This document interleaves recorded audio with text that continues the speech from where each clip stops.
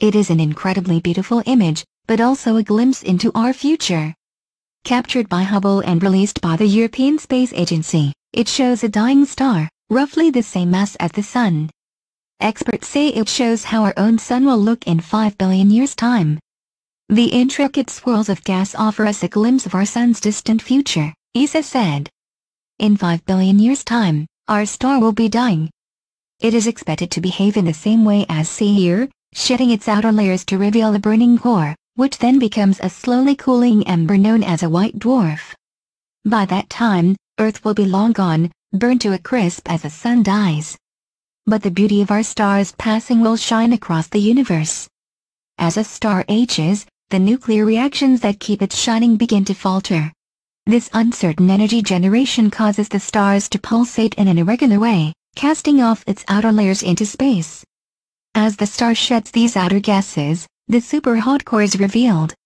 It gives off huge quantities of ultraviolet light, and this radiation causes the gas shells to glow, creating the fragile beauty of the nebula. This example is known as Kohoutek 4-55.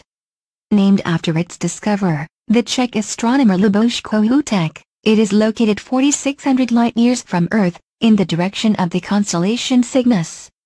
This image was the final pretty picture taken by the Hubble Space Telescope's Wide Field Planetary Camera 2, WFPC-2. The camera was installed in 1993 and worked until 2009, offering a 16-year stretch of unparalleled observations. WFPC-2 took many of Hubble's iconic images. They helped to make the Space Telescope a household name across the world.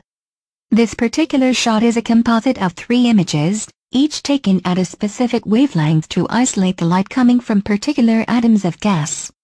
The different wavelengths have been color-coded to aid recognition. Red signifies nitrogen gas, green shows hydrogen and blue represents oxygen. The whole sequence was captured in 2 hours on May 4, 2009.